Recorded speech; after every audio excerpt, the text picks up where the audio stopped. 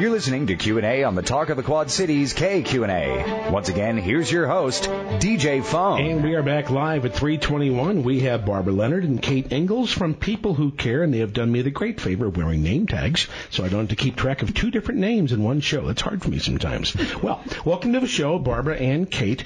Now, tell us, first of all, what is People Who Care?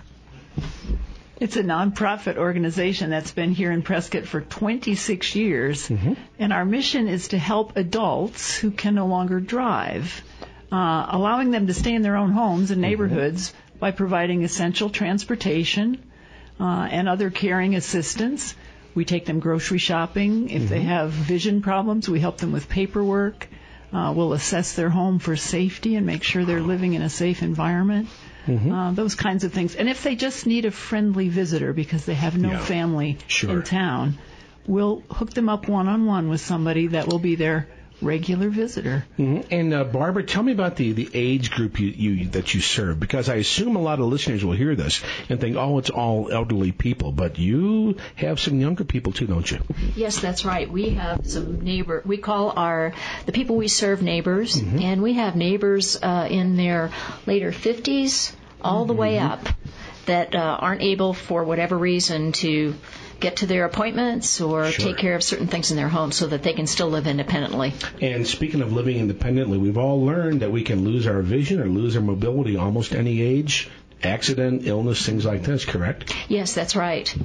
So tell me about how you got involved with People Who Care, Barbara. Well, I attended an orientation to learn about People Who Care. I'd seen something in the newspaper and was interested in volunteering. I'm fairly new in the community, so I attended one of the orientation sessions, and afterwards I thought that sounds like something I'd really be interested in, so I signed up. Kate, how about you? I was actually recruited by one of the neighbors who was receiving assistance from People Who Care. Nice. When I first moved to town, she lived in my neighborhood and went to the church that I was visiting. And, after a month or two, she said, Kate, when you get those boxes unpacked, you're going to be kind of bored. I want to tell you about a really nice group in Prescott, and you might think about working with them. And she told me what they do and her perception of that kind of support and the wonderful people that had helped her. And I thought, okay, I'm in. So the next time I saw the orientation in the paper, I went. Sure. And Barbara, I'm sure you can identify with this. I have a lot of guests on the show who moved here to retire, or so they thought, and now they find themselves even busier than during their working years, but doing what they love. Big difference, isn't it? That's right, and it's really gratifying to be able to reach out and help people who need assistance, and maybe take that time that you didn't have when you were working full-time and busy with family and whatnot. So it's really exciting to be able to be even busier than you were maybe when you were working. So tell us why your calendar is circled for June 16th. Ooh, it's our big annual Gala fundraiser. We're going to be out at the Prescott Resort, and we're going to have a fabulous evening. Our theme this year is kind of a Hollywood red carpet lights, camera, action. We're going to shine a big spotlight on our sponsors. Barbara and her sponsorship team have done an amazing job of garnering some wonderful new sponsors for us. And our auction donors, it's a very generous community, and we've gotten lots of nice items and gift packages donated. So we're going to shine a light on those people who help us. Yeah. We're going to have a silent auction and a live auction that will be very lively and very fast. And Barbara, do you have some of those sponsors and some of the raffle or some of the items there? You mean names of sponsors? Yes. Let's see. This year we have some of our sponsors are the Yavapai Regional Medical Center, Lamb Chevrolet Cadillac, Thumb Butte Medical Center, McDonald's, APS, the Yavapai Regional Indian Tribe, the James Family Foundation, MI Windows here in Prescott Valley. Let's see. Kindred Hospice, Fain Contracting, Fain Signature Group. So we have a great group this year. And what are some of the items being auctioned? Oh, I can tell you about that because I get the pleasure of receiving all those goodies. That's the fun part of the job. That is the fun part. We've got some really fun ones this year. Andrea Bocelli is coming back to Phoenix on Sunday, December 2nd, and we have 2 seats in the sort of lower bowl seating area, so they'll be on the floor. Good ones at the... Andrea Bocelli? Andrea Bocelli coming here. Playing where? Down at the Talking Stick Resort Arena in Phoenix. Okay. I was thinking coming to Prescott. No, you'll have to drive. You'll have to drive to Phoenix. That's why my eyeballs got this big. So tickets for 2 at that concert. That'd be nice. The Phoenician gave us a nice one-night stay in one of their kind of deluxe rooms and dinner for 2 at Maury and Cotton, one of their on-site lovely restaurants. Here's one that the football guys will like, guys and gals. Arizona Cardinals football, Sunday, September 23rd. It's an afternoon game, 1:25. Third game of the season. Yeah. At the University of Phoenix Stadium. Tickets for 2 and a parking pass. And these are season holder tickets, so they're like on the 20-yard line. Nice. Yeah. And one of the all-time favorites and highly sought after, Barry Barbie at El Gato Azul. Oh, sure. Offers us a whole series of dinner for 4 once a month in your home or some other venue, a park or the zoo or anything. So it comes out to be 48 meals in the calendar year. You can divide it any way you want. So you could do 4 people once a month, or you could do a big party every 3 months or whatever. But he prepares a special menu, and you get complimentary wine from Lloyd's Liquor. Very nice.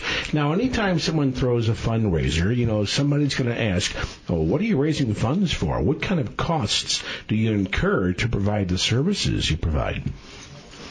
Well, we have our paid staff, a small and mighty and talented and amazing paid staff. And underpaid. Yeah, probably. We have 2 full-time people and about 5 part-time people. And they man our physical offices. We've got an office here in Prescott. That space is donated by Prescott United Methodist Church, but we have to maintain all of the utilities and the databases and so on that we've invested in to manage our scheduling for patients or for our clients, our neighbors, and our volunteers. We have a physical office in Prescott Valley that we rent, so we have real rent there. And we have a donated office in Chino Valley, but then all the associated costs of just keeping the thing running. Sure. And publishing newsletters 4 times a year, things like that, and putting on this fundraiser. Although we're very thoughtful about how we spend money. Sure. But we try to make it a really fun and lovely event. So for the people who are benefiting from your service, do they pay a fee for this? Not at all. Really? No. You provide this free, but you still incur costs. That's the good reason right there for the fundraiser. That's why we have to have the fundraiser, yeah. So what kinds of situations, you mentioned before, someone who maybe need commuting, to and from a doctor's office, stuff like this. What other kinds of services do people request from you, and how can they request that from you? The way they can get involved, we do a little kind of mini interview over the telephone with them to just find out what their needs are.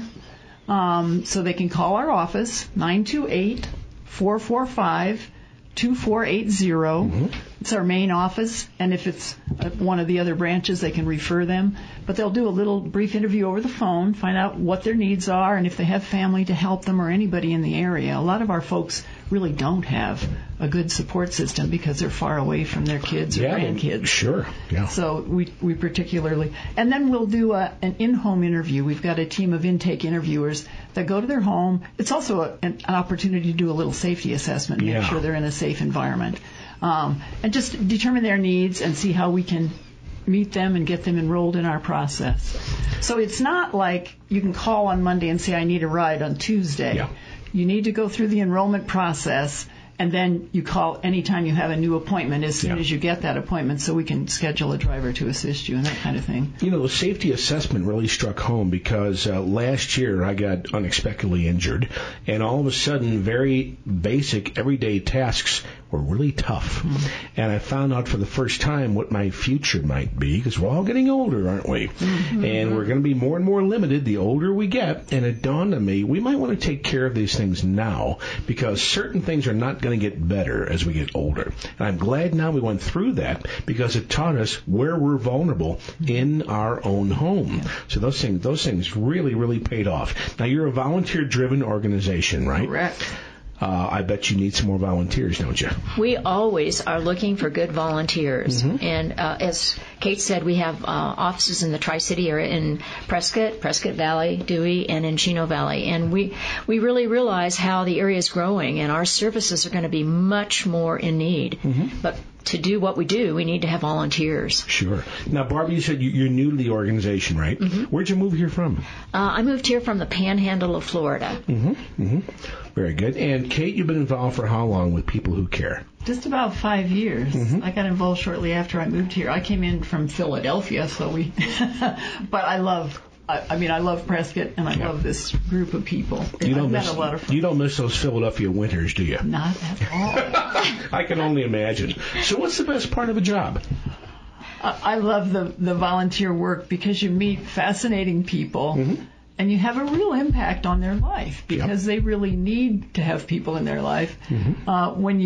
If somebody asks for assistance with grocery shopping, then they get a one-on-one assignment. So you'll shop with the same person week after week. Sure. And really develop a lifelong relationship, basically. So it's very rewarding that way. I've met some fascinating people. I'll bet you. And just the one-time driving to the doctor or the dentist. People natives from Prescott and people from all over. So, and the core group of volunteer, you develop this whole new group of friends through the volunteer corps and the board activities. It's been a lot of fun. So how can our listeners, if they care to get involved with the Gala fundraiser, how can they get involved with that? They need to call. Make a reservation. Call the office. It's coming up soon, June 16th. June 16th. And actually, they need to call immediately and get an invitation. They need to call 928-445-2480. Just say they want information about the gala, and they'll send them an invitation. Then they need to return it almost immediately with their menu request and their check. $75 a person, and we'd be delighted to have a lot of people join us. We're going to have a fun evening. And it's called Lights, Camera, Action, correct? Correct. So you can have your own little bit of Hollywood at the Prescott Resort, correct? Yes. Oh, what a beautiful view up there, too. Yes. What a nice place to have it. And we'll have all the lights on and the cameramen there and the red carpet rolled out to welcome them. Very, very good. And one last question. Do you have a web page people can go to for more information? Absolutely. Thank you for asking. It's peoplewhocareaz.com. And there'll be information on there about this event and also about volunteering and how to get assistance. Well, what a great organization. Sounds like a fun night coming up, too. June 16th, so don't delay, correct? Yeah. Correct. That's Barbara Leonard and Kate Ingalls from People Who Care about the annual Lights, Camera, Action fundraiser. It's coming up the 16th. Got to act soon. Stay tuned now. We're going to have news with Link.